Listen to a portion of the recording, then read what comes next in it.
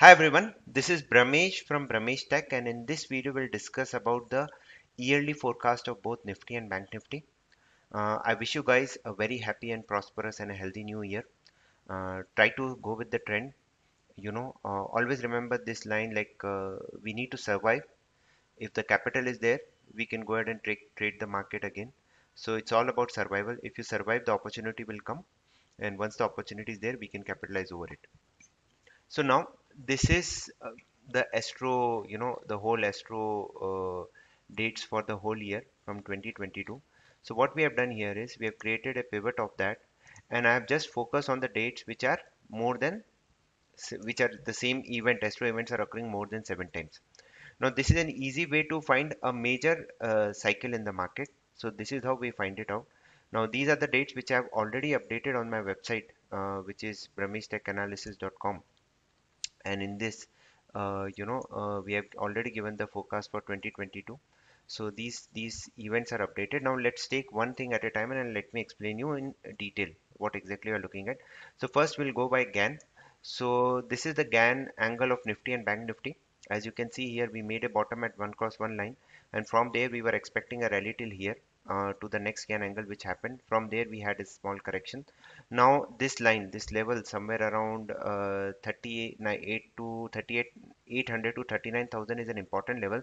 Once this is breached, the rally can go to the next GAN angle, and which is somewhere around 58,000. Anything is possible in market, but this is a long-term context. Similarly, if the last month's low of 34,000 is broken, then we can see a fall all the way towards 21,278. This is the bigger picture on Bank Nifty. Similarly, let me go to Nifty again. Again, a perfect rally from one GAN angle to another GAN angle. Now we are looking for a close above 18,300 for the up move to carry us all the way towards 26,000 on upside. And if 16,400 is broken, the fall can extend all the way towards 12,000 odd levels. So this is about from the perspective of Nifty. Now let's focus on the different patterns. So this is an ABCD pattern. See, 16,400 is again an important, and from there, if this is held, it is also saying that we can see a rally all the way towards 21,000. And apart from this is the shark pattern which is also getting formed, which says that 18,405 and 18,850 856, these are the two levels which I'm watching out, provided 16,400 is not broken. 16,400 is a very important level. Now this is Andrew pitchfork which we have applied. Again, you can see it is bouncing from this angle, and probably it is stuck within this range of 16,000 to 18,000. Whichever side is broken, at least 2,000 points move should be clearly visible in the market. And let me quickly show you Elliott wave analysis also. Yeah, so Elliott wave is also focusing on 16,410. This is also giving a target of 2693. So if you are bullish on the market, keep 16,410 as your stop loss, at least from the portfolio level. Now let's go to Bank Nifty. Again, bullish ABCD pattern 34,000, which was the low of last few weeks, and it is expecting a rally. The pattern will complete around 45,400. Mind you, these are long-term projections. It's not like that the market will directly move to this level. There will be many tops and bottoms, but this is the bigger picture. Provided 34,000 is not broken. If this gets broken, then we get the downside levels. And it has again bounced from the perfect level from Andrew Pitchforks, and it is going up. And let me quickly show you the Elliott wave. It is also showing a bottom near 34,000, rally till 49,000, then a correction till 45,000, then a rally till 52,000. So this is the bigger picture of both Nifty and Bank Nifty. Now let's how do I find out levels? I use a program which we have written. It's called as a musical top and bottom. So if I go here and apply to a major bottom like 34,000, I get these levels, and which act as an important support and resistance from the market. So these are the levels which I've already mentioned in the website. You can just take a look at these.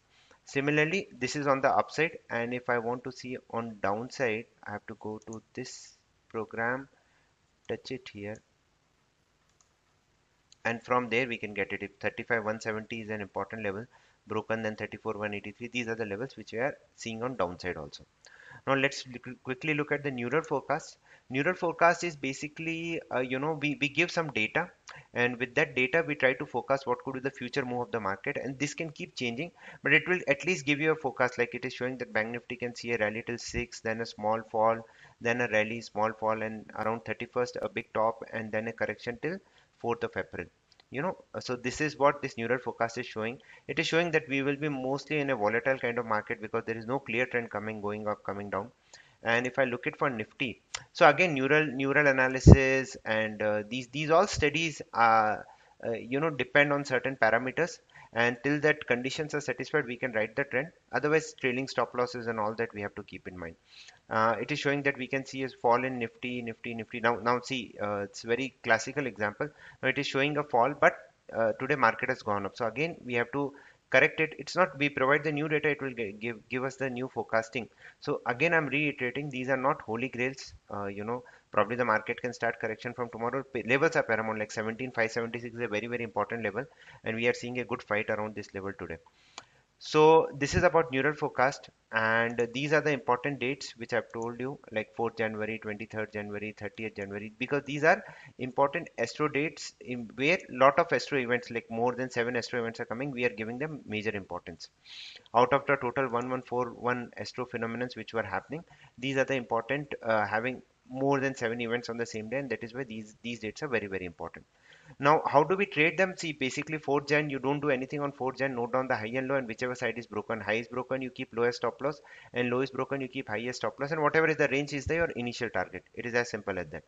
And let's quickly go like what was the forecast, which, and yeah. So, and this is the another important thing where we have drawn all the important lines.